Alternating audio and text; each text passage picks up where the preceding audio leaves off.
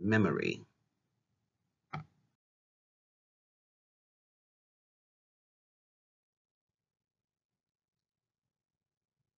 First thing we'll take a look at is the nature of memory. Einstein quotes, "Memory is deceptive because it's colored by today's events." I don't know how much deeper that could be, but usually when we talk about memories are according to our experiences, but how we perceived how the experience went. Two people can have witnessed an incident and tell totally different stories. So what we're going to do is we're going to talk a little bit more about that. First, of course, we need to have some terminology for you to be able to follow.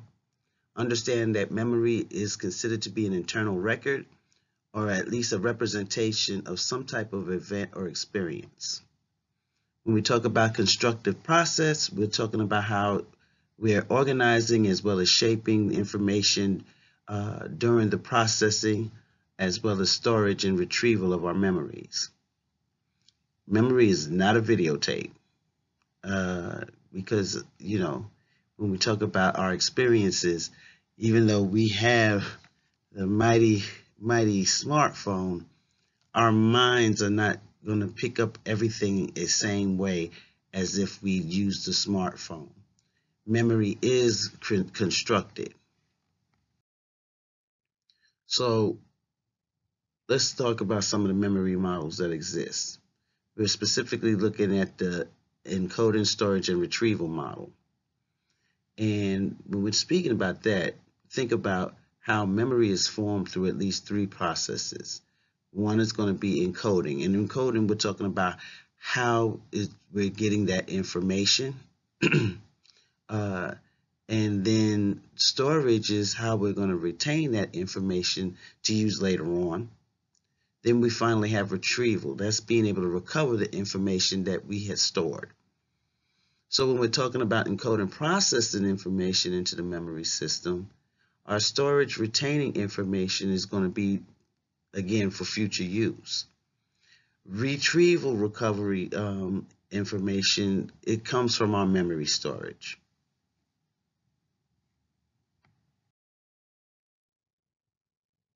Now, traditionally, the three-stage memory model consists of what you see on the slide, that being our sensory memory storage, short-term memory storage, then long-term memory storage. Each of these boxes are representing a separate memory system. And again, it'll differ in terms of its purpose, the duration, as well as the capacity.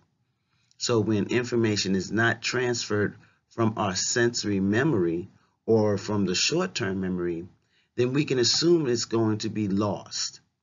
Information that's stored in long-term memory and can be retrieved and sent back to the short-term memory for use is something that we'll consider to be more permanent.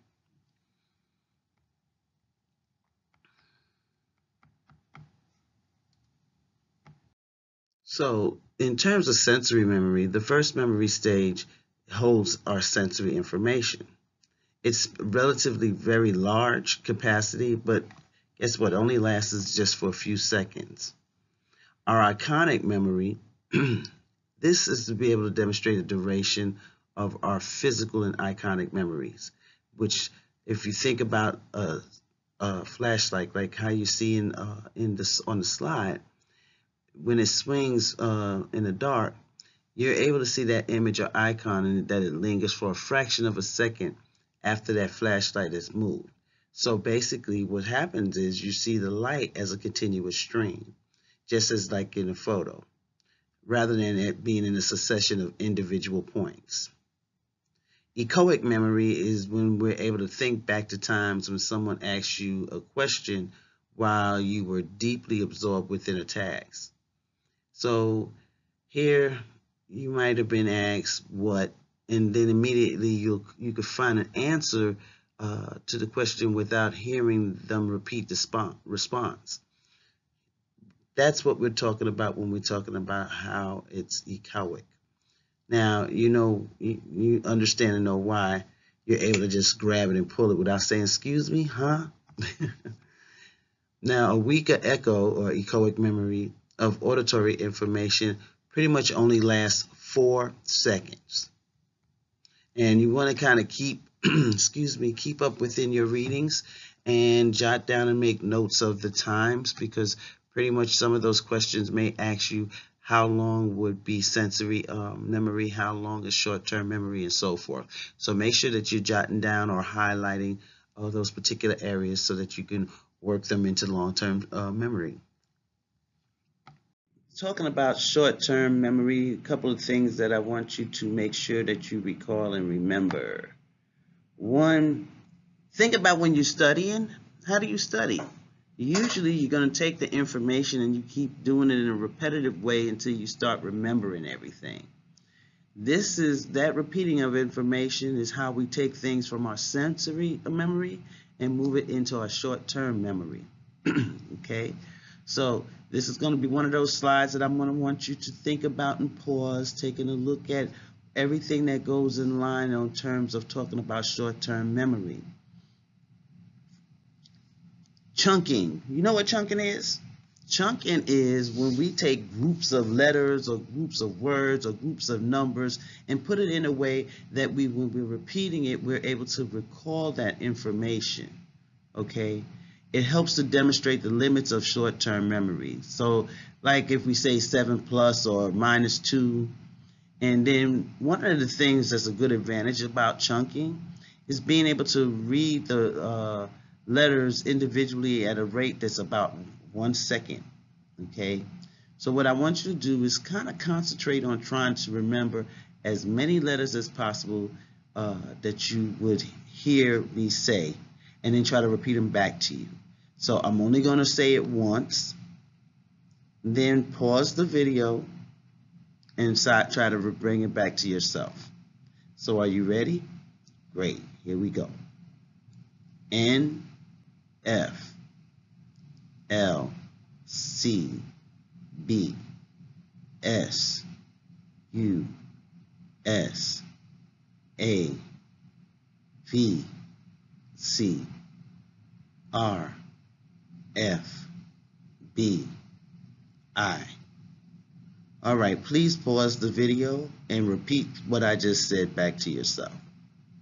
And then you'll be able to start the video and go back and check yourself to see if you were actually able to recall the letters that I just gave you. Now, there was 15 letters altogether. And usually when, some will have the ability to have recalled every letter that I said. But this is to give you a way to understand what the principle of chunking is, or occasionally because you've heard it at a party or during another class. So that's what I want you to do. If you didn't get it, take a listen to it and try it again. Because remember, when we repeat things, what happens? We start to push that more into the short-term memory, and then it also starts working toward the long-term memory. All right, so with that being said, we're going to move on. Just remember that chunking is grouping separate pieces of information into a single unit in order to recall and place in the short-term memory. Now, long-term memory. Here's where it gets fun, because it's where we are now trying to take information from short-term memory and lock it in our personal file cabinet within our brain to keep it for always and forever. Now, there's been studies that's been out there in terms of looking at how we remember and recall. And there's a study that showed that the parts of the brain that's controlling learning and memory were extremely large in cab drivers from London. Their brains, they had a lot to hold on to. Why? Because they had a lot of streets and in and outs that they have to contend with. So in order to help them to store that detail, they created what we call mental maps of the city that they live in. Now, do it really take a big brain to be a cab driver? No. But what it does take is an ability to learn ways of how to lock and place information into long-term memory. So remember now, long-term memory is the third memory stage that stores information for long periods of time. The capacity of it is limitless, and the duration usually is permanent. Usually, not always. Now, there's things that we have within long-term memory. That being, first, we'll discuss it. You can look at it on the slide about explicit or declarative memory. Now, this is a subsystem that's within the long-term memory that pretty much is going to store facts, information, as well as your personal life experiences. With explicit declarative memory, one can be, divided into two more parts. That being semantic memory, which is a memory for general knowledge, for rules, events, facts, or a specific type of information. And then the other side of the coin would be episodic memory. And here, this is like our diary, so to speak, a mental diary. And what's happening is it will record major events or episodes that's going on in your life. So for some of the episodic memories, they could be short-lived, whereas there'll be others that would last your entire lifetime. Like I can recall the first day I learned how to cook a can of Chef Boyardee when I was 5 years old. And I was standing on a little stool in front of the stove in my mother's kitchen. That's an episodic memory. And so far, so good. Even at my age, I'm still recalling it. So let's move to the next one. Let's talk about implicit or non-declarative type of memory. Now, this is a subsystem within long-term memory that's actually consisting of unconscious procedural skills, things that's simply been classically conditioned. And y'all remember classical conditioning, right? Because we just went through that. But it's weird. It's been classically conditioned responses as well as priming. Think about when you learned how to ride a bike. That's a great example of it. Okay? Procedural. The procedural motor skills is like trying your shoes on, or as I mentioned, riding a bike. Classically conditioned memory responses like fears or even taste aversions falls under this category. When we're talking about priming, this is where prior exposure to a stimulus, or to help you remember prime, will facilitate or help inhibit the process of new information. So priming will often occur even when we do not consciously remember being exposed to the prime.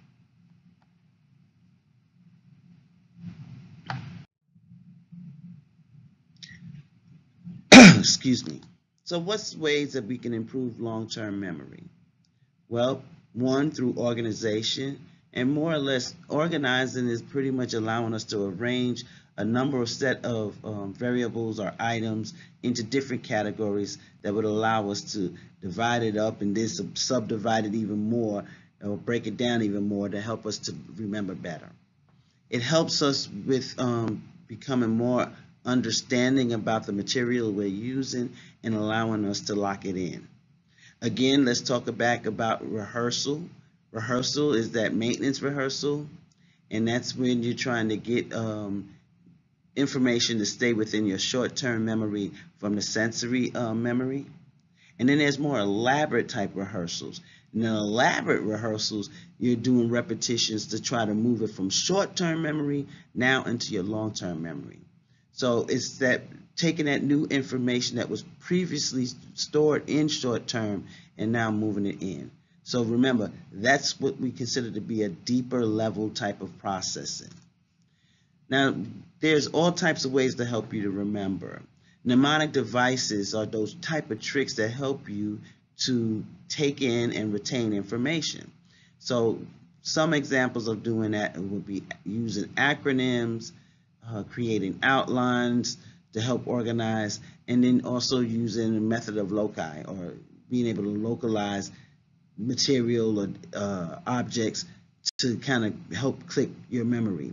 Say like if you're driving somewhere and you use landmarks to get you to the place you want to go. That's that method of loci to be able to remember within your long-term memory that you've utilized. That's a mnemonic device. All right, so Loki, if y'all are Marvel fans,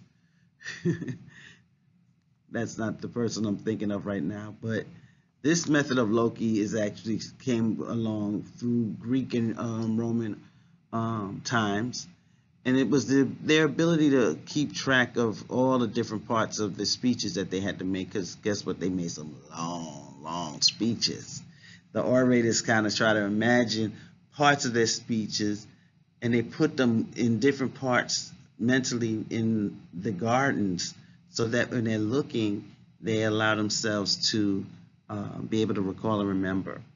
Now, one technique I use as a method of loci when I was in grad school was I would study with music, and mentally I would embed the material I was learning within a song, so that as I'm singing the song to myself, and yes, I would write down what songs I was listening to, but when I start singing that song to myself, not only the lyrics come back to me, but so was the information that I was studying for. So that's something you might want to try.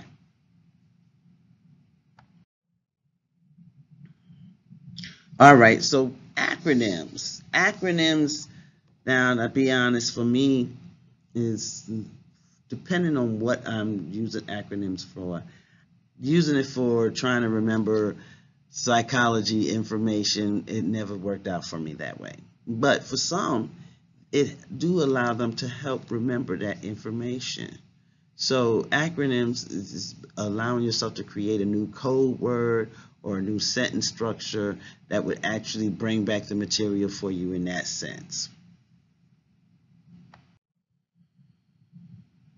And still more about mnemonics. All right, in outline organization, when I'm lecturing, one of the things you can do is make an outline of everything that I'm saying, so, and put down some examples and details about the lecture to kind of help you to remember later on. That's what you could be doing right now. You can go through the nature of memory, memory models is what I also talked about, sensory memory, short-term memory, and put some detail that would help you to remember what was said.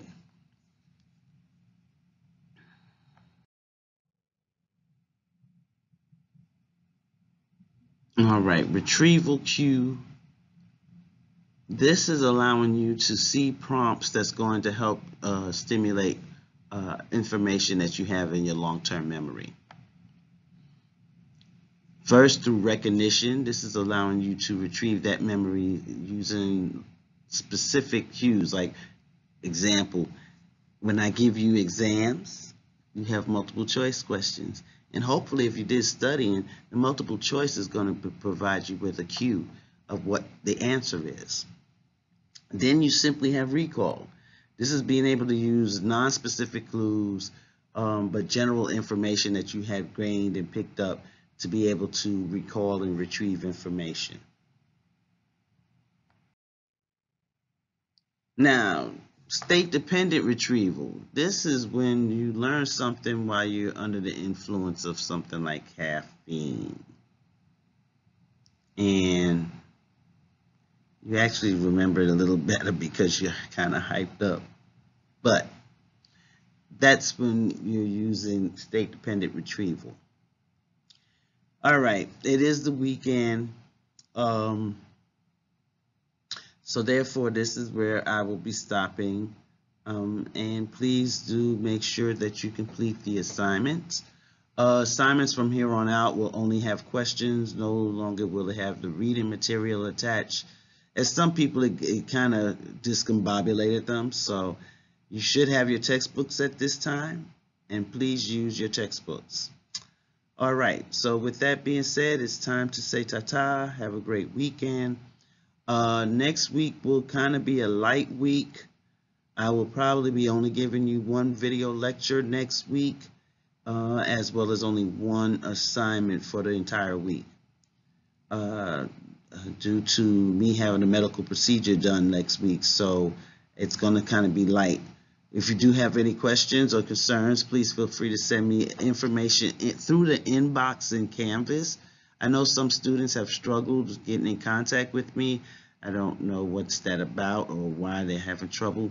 But make sure you don't use the chat, because I don't go into the chat enough. I do go into the inbox every 24 to 48 hours. So please make sure you use that. And again, have a great one. Bye.